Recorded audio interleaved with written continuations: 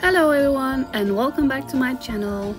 So today is the second day of the town series where I go back into the town where I left off, and as you guys can see I'm already in reputation level 3. The personal, or not the personal train, the express train has just been here with 4 people. Because I did upgrade my town yesterday and I need to get some more stuff so I can upgrade it again. The same with my town hall. I do have some stone slabs and some hammers, but I'm gonna use them somewhere else. So as I left off last time, one of the things I touched on was the importance of unlocking here.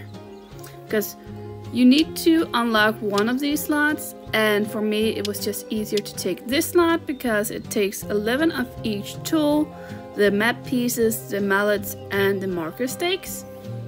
And once you unlock this, you will have Mr. Wicker telling you, look, it's the old sanctuary and we have to pay 10,000 to start repairing it. And it's a good deal because as soon as you start repairing this and you got this open, you can start collecting the puzzle pieces, and you get 2 puzzle piece boats every week, and then you get an extra when it is the first in the month. And you will also be able to participate in the boat events. There will actually be one coming up soon, I believe, where you can get up to 5 boats with puzzle pieces. You can also get puzzle pieces in the derby and the valley, and you can sometimes get it in chests around the places and also in the Wheel of Fortune. So yeah, let's start repairing, and it will take me 4 hours, so it will just sit there. In the meanwhile, let's take a look at the buildings here. I got some served here. And as you can see, it gives me 4, and when he's done playing on his guitar, he will also be giving me a gift. So an axe, as you can see, it's not only expansion materials, it can also be tools. Let us see here, it's a saw, and a deed, and a deed. So that is pretty nice. So as you can see here, we now have 2 options to expand on or upgrade on, but to begin with you want to focus solely on how many slots you have in the stores, because that means you can serve people faster. So as you can see, this takes bolts, tape and the stone block. So let us just do that, and then as you can see, it will take another reputation level for you to do more. So let's do the exact same in the cinema. And as I said last time, I prefer using the town hall to sort out my visitors.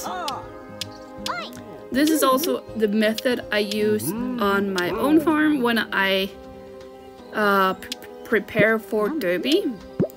Because what you can do is not only serve people from here, but you can also collect from the buildings without collecting the ones that are completely done, so you will leave them but collect the people that still need some serving. So as you guys know, we need another reputation level to get to the personal train, and when we do that, we can pick up for our neighborhood. These only take 1 building to be completed, which is really nice. So again, in this level I can upgrade my station so I get up to 5 people in, and here I can upgrade so I have even more capacity.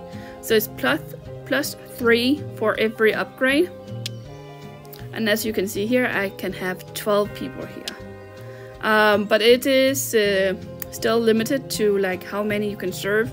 But as you make sure when you get more options to upgrade, you go with the slots first, and once you go down the line, you go for the speed, because the more you can get in and the faster you can serve them, the better.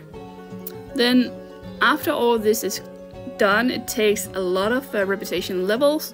You can either choose coins or XP reputation, but I would say the reputation and XP is actually more preferable. But yeah, that is actually what I have for today. I will be needing to do some more town work before I am done enough to get to the personal train. And once I am reputation level 4, I will come back to you with another video. So this is just a short update on what you do when you get to reputation level 3. It is really simple, it's really fun, and I really enjoy town. It is one of the most important things.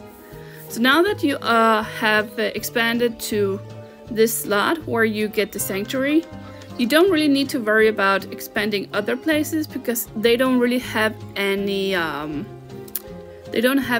importance other than giving you some space. And then you will of course be needing some more map pieces. These are actually pretty easy to get in the paper because most people will just sell them, and you can also get other materials like bricks, and the hand drill and the paint are really common to get. So you can see the hand drill.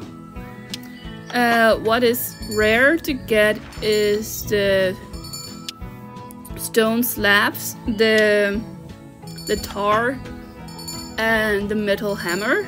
Those are not easy to find, but you can see here even the map pieces are easy to get.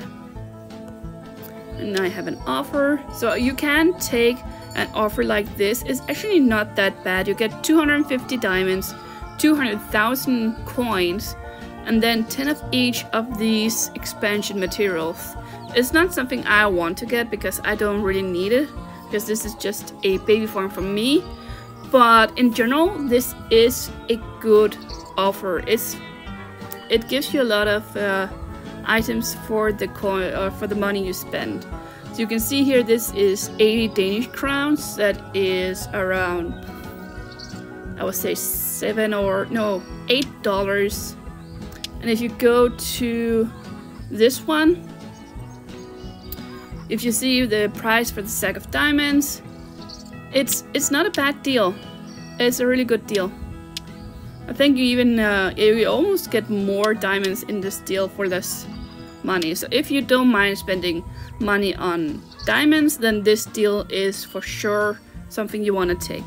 But you can do it without. You can use the paper to buy stuff as far as you don't hit, you know, the limit on the expansion material purchased. So yeah, as you keep playing town, you will also get more of the expansion materials needed to expand the buildings. So the more you push through the buildings, the better. And I think that is all I have for this time, because now I just have to play town a bit more. And always make sure to keep your machines producing products. Actually, I did have the sugar, so I can actually go in and just use that instead of waiting for help, because then, or I could, but then I got some help, so it gets saying thank you. But again, as I said last video, when someone helps you with the building, you don't get the reward, the other people do, and they actually get it immediately. So if you want to help out in town when there's, for example, the XP event or the reputation event, you will actually get more reputation in that way if you go around seeking people searching help for the town. So that's not a bad deal, especially if they ask for help on the bed and breakfast, because that is the one that gives you most XP, no, not XP, but most reputation. So that is all the tips I have for this level. Again, keep on playing the town because it's really important. And I will be back to you maybe tomorrow, maybe some day later. And until next time, have fun!